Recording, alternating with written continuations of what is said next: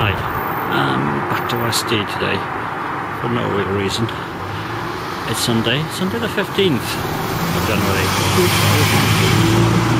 It's a tech Sunday, and surprisingly enough, I'm early. No frost today, bit of a chill wind, and a cappuccino at the start. And this is the first pint.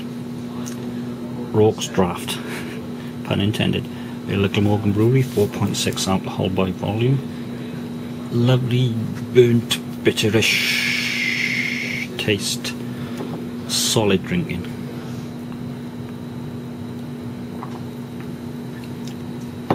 Fulsome aftertaste. Complex. I don't even know what it tastes of. It's sort of a little bit chocolatey there, burnt coffee, licorice maybe. Who cares? Just get it done yourself. B+.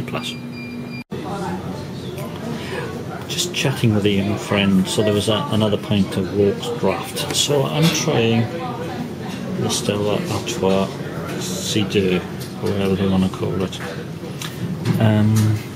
Decided to go away from the ice, and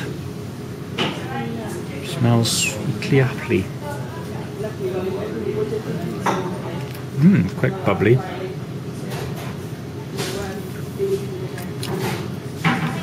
Very appley actually. Probably better over ice.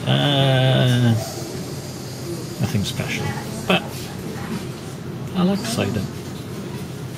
I'll give it a B, because it could be a lot better.